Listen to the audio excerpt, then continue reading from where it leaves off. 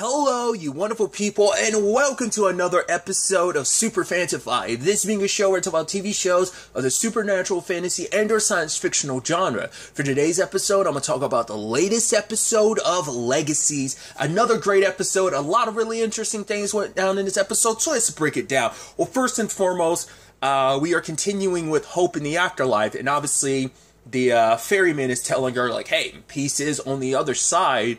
But then, lo and behold, a familiar face shows up. I'm like, yeah, we're not done with you yet. But it's not the necromancer. It's Ted.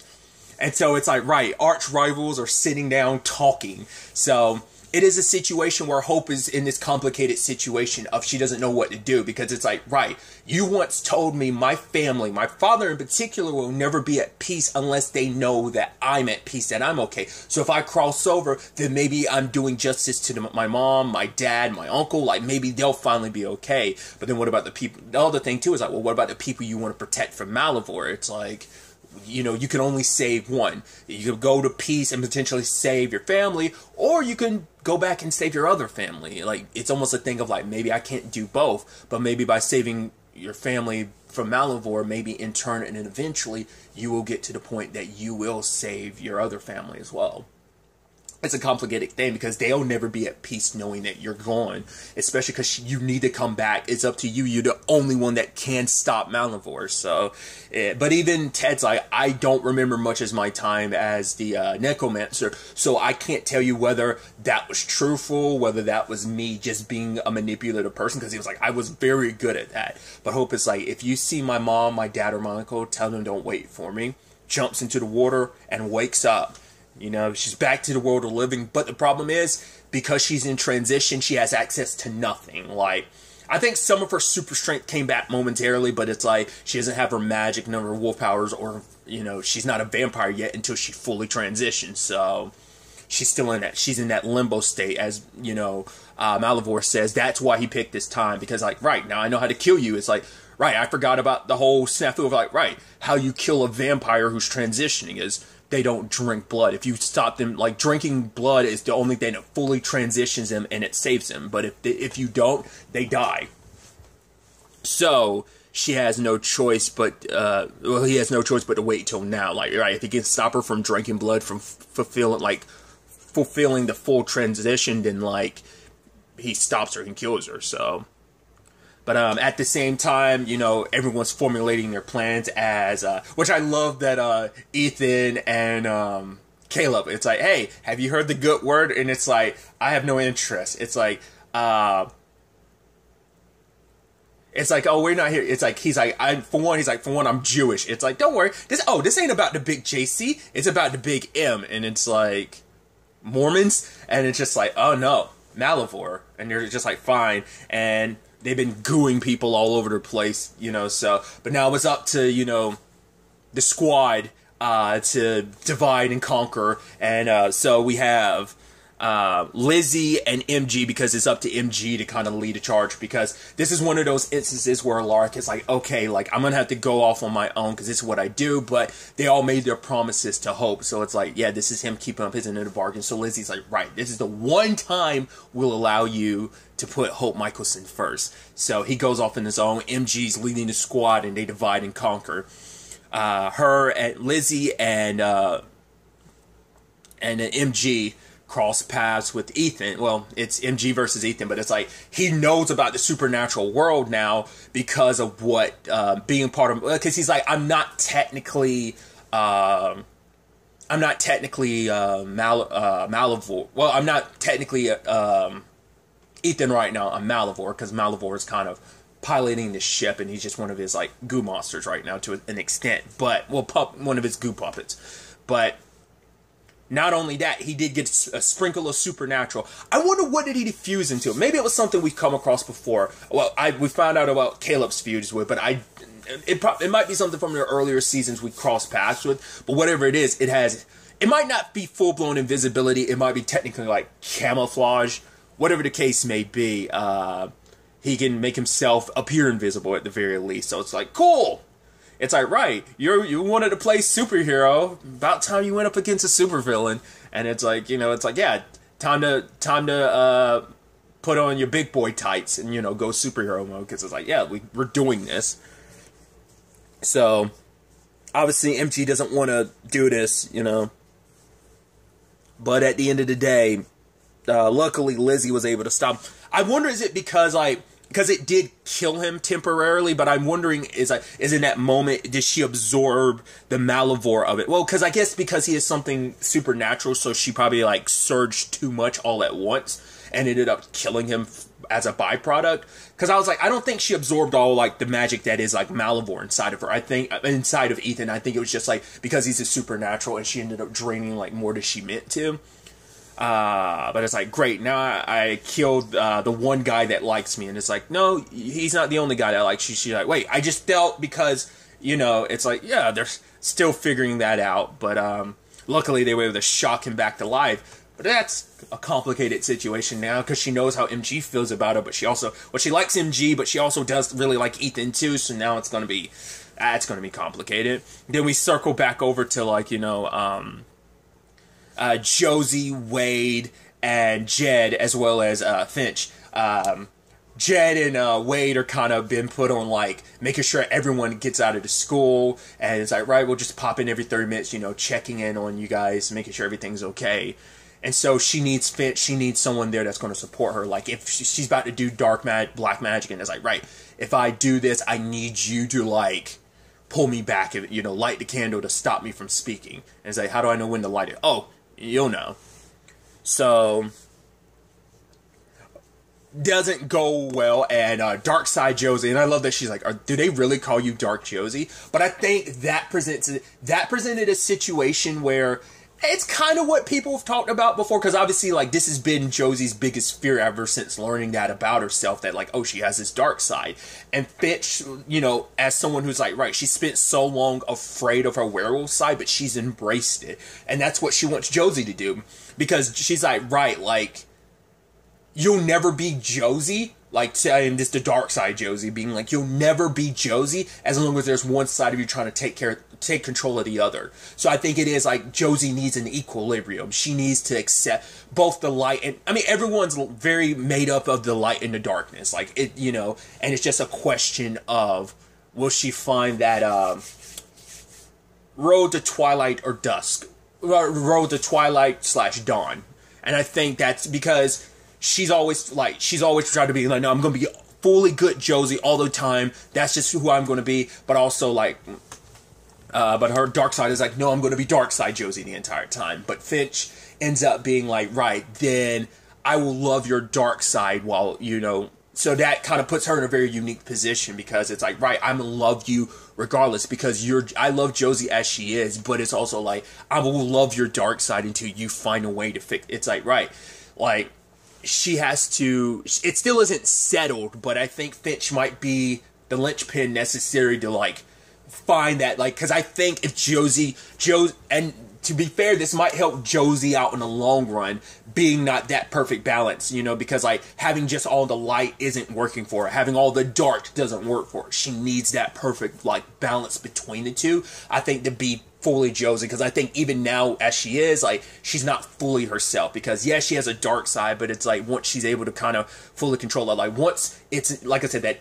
equilibrium, once they're equal footing, I think that'll change things. It might be the thing too, and this might be something Finch might be thinking about too, whether she's really thinking about it, whether it becomes a thing later on, it might be the thing that ultimately gives her the edge when it comes to the merge, because full light side Josie will be about, right, I might let Lizzie win. Full dark side Josie will be like, no, I'm gonna kill Lizzie.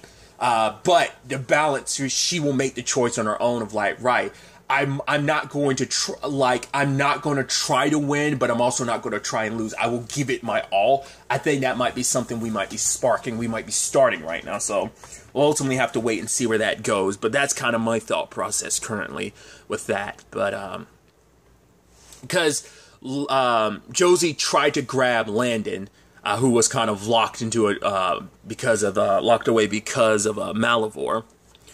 In particular, it was like trapping him in a memory. I think it was like one of those foster families he was in. He was kind of locked in the closet. I think that had come up before. you know, about, like, obviously, like, Raphael and, like, Landon's experience in foster homes and stuff. But ultimately, when it comes down to that, Cleo luckily found him, and, like, they are working together because they need to get out. But it's like, how do we get out? But the problem is, like, what made Cleo realize is, like, right, we aren't just, like, this entire place isn't just, like, a place inside of Malivore. It is Malivore. So she reaches down and, like, she grabs his mud. Like, she's inspired. And she plans on making, the best way out of Malivore. Malivore himself is a doorway. So, making a door from his mud. On the flip side, Alaric has to go through some puppets and knocks everybody out. And then goes toe-to-toe with Caleb, which we now get a better picture of, like, right. He's the part dragon. I was like, now that's interesting. I didn't realize, like, the wings and everything, it didn't correlate, and the fire, it didn't correlate in my head of, like, right, he fused you with the dragon. Interesting. Which, interesting enough, if you don't remember, the actress who plays, I'm already blanking on her. I always blank on her name. I feel so upset by it. The actress who played the dragon, at least like the humanoid form of the dragon, like what's that? The first episode of Legacies is the actress who plays Connie in The Walking Dead. Obviously, like it's like November 5th at the time of recording this, but she's also in Eternals, so that's dope. But it's like, yeah, that's the same actress. I don't remember she had popped up as Connie already in The Walking Dead by the time the show started. She might have. I don't remember. I think she did, didn't she? Because didn't this start, like, 2018 is when this started, I think? Yeah, she was already in The Walking Dead by then, I believe. I think at the time I just didn't correlate it. Maybe? I don't know. But regardless, Henjits and all that side, it just kind of stuck in my mind. But Alaric was willing to bet his life on it because it's like, right, you don't want to do this and you're kind of warning me away. The fact is, there's still some form of Caleb in there, and he was able to reach Caleb for a while, but your boy Malivore just had to step in. He's like, oh, boy's quite a crybaby, isn't he? You know, and he plans on he's like, oh, like everyone is going to forget because I'm going to consume everything. I'm going to consume your students. But I'm not going to consume you because I want everyone to know that you and your school are a failure. Oh, but don't get it twisted. You're still going to die. I'm going to kill you, so.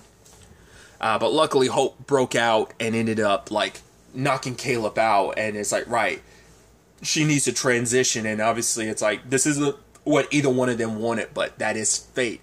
And obviously, he feeds her the blood. Because I was scared of, like, right, her first, like, time. I'm like, is she going to, like, go too far and accidentally kill Alaric? That's what I was worried about. Still a potentiality, like, later on, but we'll get to that when we get there. But I'm like, also, it's like the super scariest thing ever. Like, the clouds go dark red. I'm like, this is some apocalypse level. I mean, to be fair, she is breaking the laws of nature. Like, a hybrid is one thing. You are the tribrid. You are the only of your kind. So it, like, goes against the, like, her existence. She was never supposed to exist. I mean, to the point, her freaking, her aunt was afraid, wanted her. Obviously, like, their mom tried to kill her, so her great aunt wouldn't get to her, but still. She's not supposed to exist. Like, people have wanted her dead before she was even born, when she was still in Haley's stomach. Belly, rather. But regardless, it's like, now she's, like, fully, like, souped up, and it's just kind of like, and just, it's so crazy seeing that, like the eyes, the fangs, it's like, dude. And, yep, still has access to her magic, and she's just show off, too, because it's like, oh, let me show you every bit of, like, why I'm the tribrid. It's like, pushes you with magic, because it's like, that was my thing of, like, I know once you become a vampire, you lose your magic. I was like, I figured it's like, her being the tribrid, there was going to be a different circumstance there, but I just wasn't sure. But I'm like, yeah, she's the loophole in that. It's like, I was like, this is broken. This is one of the most broken beings in existence. You have the strength and power of a vampire, which you can rip through anything. A lot of bloodlust and killing, especially running in your family. Not just your dad, but the rest of your aunts and uncles as well, but also you got access to magic. So the combo of like pushing you back with magic, dashing over with your super speed, punching with super strength. Then also it's like, right, but you haven't seen my werewolf side yet. And she turns into a wolf later on. It's like she's just showing off. Then bites her arm, turns it into a freaking blood sword. I'm like, this is the most broken being in existence. I mean, because I love that he's like, I eat monsters. And she's like, but you've never gone up against a monster. There's no monster like me in history, you know? Which is interesting considering, like, because every monster he's ever eaten, typically there was more than one of them. I mean, well, at least one. But it's like, yeah, like, but there's nothing else like her that's made up of multiple, like, because everything else he's ever eaten is one creature. I mean, just like, I think that's the perfect balance of it, too. It's like, two beings that, like, because there's only one Malivore. Like, yes, like, there's Clark. Yes, there's, Landon, but even Clark isn't the same thing as Malivore. He doesn't, you know, so Malivore is one of a kind, Hope is one of a kind, so that's why they're the perfect, like, that's why it's like the ultimate battle of light versus darkness type of situation. But on the inside, as Cleo's building her door, Malivore switches places with him, and now Landon's back on the outside just when Hope's about to kill Malivore. But he's still telling her, like, you have to do it. Because there's no telling, like, how long I'll be able to stay like this. Because the sad thing is, she tried to get Landon first. Josie did. But who's to say if she had actually succeeded, like, would they have been able to kill Malivore like they did? Who knows? At the end of the day, because Cleo stopped it from happening because she didn't realize what was happening at the time. But also, it was probably a necessary part of the plan of, like, to lock Malivore away. But, like, you know, because he has access to all the different Landons, you know? And it's like, she's like, are you the real Landon Kirby? It's like, yeah. I bet you ask all the Landons that. She's like, maybe I should have. But obviously Landon wants her. Like, Landon already had this solidified, like, even when he was talking to Caleb and, Alaric, he knew what this meant. Like, I have to die to save everyone. Like, it's the only way.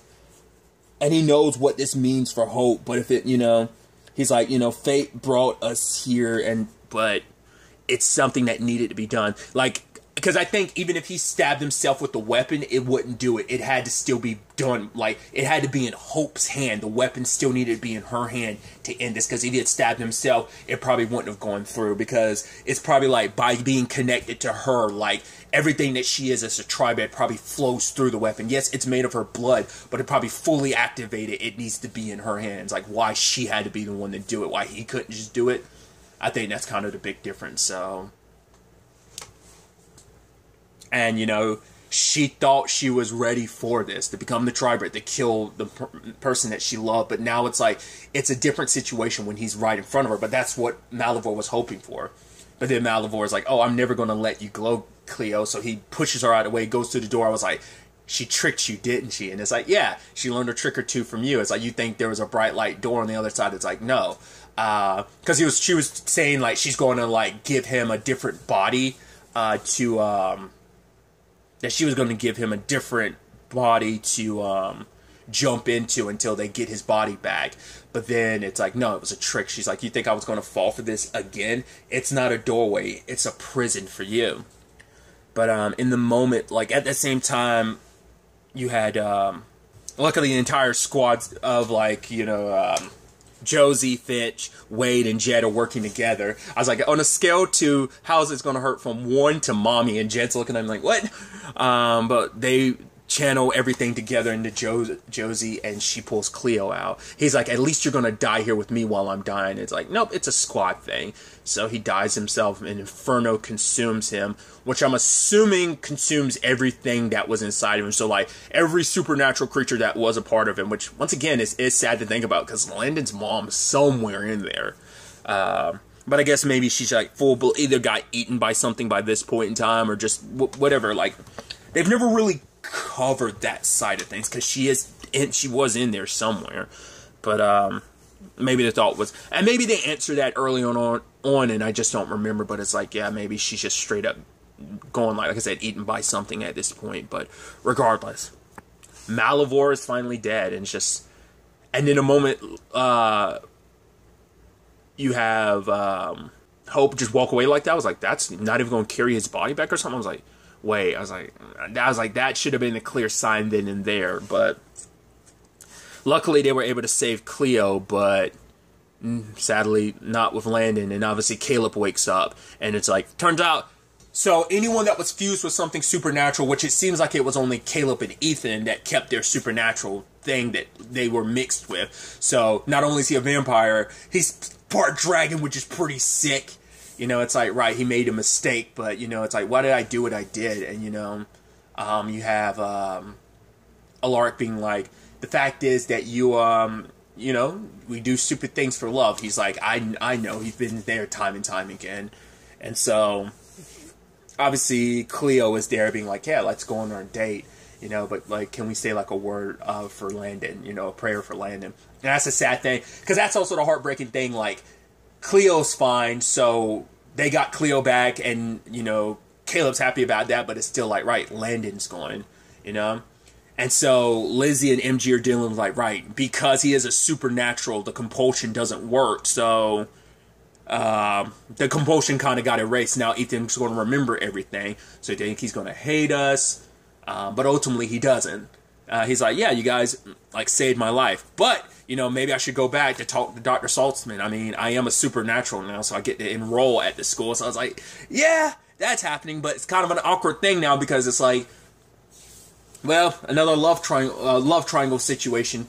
I mean, this universe loves its love triangles. I have no problem with it, you know. It's like, it's the thing of, like, I just want everyone to be happy, and just, you know, that's always what I wanted. Because the sad thing, someone's always going to walk away with their heart hurt in some shape or form. But the fact of the matter is, it's like, now Lizzie's in a love triangle. I mean, MG's always had a thing for her, but now it's like, right, he has feelings for her. She knows how he feels, but she also has feelings for Ethan. So it's like, it's kind of that situation of who's she going to choose. I personally must be like, I hope her and MG get together, but it's also like, once again, someone's going to walk away from that situation with a broken heart. So that's definitely going to be interesting. Also, the fact is Ethan can turn invisible. You know that's going to turn into some heartbreaking situations where, like, he's going to try and surprise her, but some, like, conversations are going to be had around him, and he's, like, going to walk away like, oh, I see how it is. Or either they don't realize he's around, or they do. Like, it's going to turn into that. I mean, there's no telling how long he was there while they were having that conversation, so he probably heard what they were saying. But once again, he's not mad at them, because it's like, you saved my life, I owe you my life, so I think we're kind of all even here. So,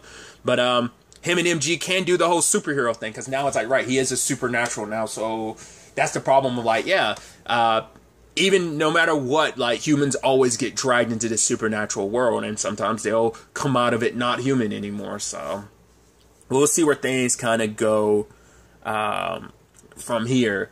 But at the end, we had a Alaric meeting, and Hope was like, oh, you alone? I was like, oh, please, don't go alone, Rick. And she was like, right, because she wanted to talk to Rick before she left, because she's like, I can't come back. She's like, I thought I was ready, but I wasn't. And she's like, why didn't you ever tell me about just shutting off the humanity part? I was like, you didn't. Please tell me you didn't. I'm like, oh no, Hope. I was like, that's the worst thing you can do. Vampire 101, never turn off your humanity. Because I was about to say, like, I was wondering to myself, I was like, did that ever happen in this series? Didn't Caleb kind of do that to MG? I don't know if he made him turn off his humanity, but I mean, MG's a ripper, and so Caleb was like pushing and kind of let that loose a little bit, but I don't remember beyond that, like, because I'm trying to think, I don't know if, do correct me in the comments down below, I don't think that's come up in this show. I can remember instances in the previous ones. Also correct me too, I don't remember ever coming up in the originals, because I know the 2 times I can think of it, I know one time was when Klaus made Stefan turn off his humanity so they could go, like, living it up. And then also when Caroline's mom died, she turned off her humanity. So I remember that. Those are 2 distinct instances I remember in the original show, the Vampire Diaries, not the originals. I'm trying to remember, did that ever come up in the originals of anyone turning off their humanity? I don't remember. Obviously, there's that transitional period where becoming a vampire, like, heightens who you are. So, like, you know, people losing a bit of themselves, which is, you thought that was kind of a concern for Hope. It's like, oh, it's an even bigger concern because it seems, now whether she did that fully subconsciously, whether she did it so that she could kill Landon without hesitation, whether she, because she said it like, the moment she killed Landon, it switched off. Now, whether it's just because in that moment she's like, I don't want to feel this. Because as a vampire, it's like, you're already in a heightened emotional state. Your emotions are flared up. Like, everything about you is heightened. And you're still a fresh vampire, too, on top of that. Killing the person that you love, like, of course that's going to, like, break you. So, but also it's like, you know, as Alaric says, he knows from personal experience, turning off your humanity is never the solution. If anything, it's the worst thing you can do. But now it's like, right, she's like cutting herself off from everyone, like her feelings of love and loss and being that fear and everything. And it's like, no, like, I need to go. It's like, so I need you to tell the others, don't follow me. And he's like, regardless, they are going to. And she's like, not if I leave a big enough sign. So part of me is like, at least she hasn't did the classic. Because if this was like, I mean, hell, if this was Damon, Stefan, or even Klaus, we would have had a ripped out heart situation going on here. I can definitely see that being the case. So, but yeah, that's where things stand there. But we do get our ending with, well, we also got in the afterlife, limbo, essentially, because it's not necessarily the afterlife. Ted tries to take a coin from the ferryman. He's like, hey. And the ferryman was like, because no matter what, Hope was at least got a free pass because she spent her entire life being a hero. So, like, her price was her necklace, which she wasn't willing to give up. But nothing Ted gives the ferryman. But I think his journey to redemption is what's going to give him the item. But then, like, he runs into it, it's like, oh, my old rival. I don't worry about it, my old rival. We found our way out of worse situations than this, so it's definitely going to be interesting to see where things kind of go from there, because we're not done. Because I think Landon will be the only one who can bring Hope back, potentially. I am curious to see if they're going to do that. I'm assuming they are, like, keep Landon human the entire time.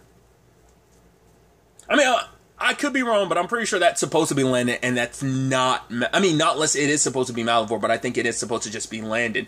But if Landon does come back, will it just be Landon, or will some part of Malivore live on with him? Because I'm curious, are they going to just keep him human the entire time or whatever? Like, if he can be brought back, he's the only, I don't know. Because, I'm also curious because I think that might tie into her without her humanity might tie into why a certain other character might be making a return. Once again, I don't want to spoil it in case you don't want to know, but a certain character is coming back, and I'm like, I wonder does their story tie into at least like the articles that got recommended to me. Once again, just like Google alerts let me know about something, but I'm like, I'm assuming that once again. I hate that happens, but that's the byproduct of me, like, Googling stuff just, like, to get episode titles for, like, my reviews and stuff like that. So because of that, I'm constantly getting, like, related, like, Google alerts. Like, oh, casting news or, like, some, TV show news and stuff like that. Regardless, changes and all that aside, it's definitely going to be interesting to see where the next episode takes us going forward with all of this. But really, that's all I'm going to talk about. Until the next time we meet, be happy, be safe, live life to the fullest, and enjoy it.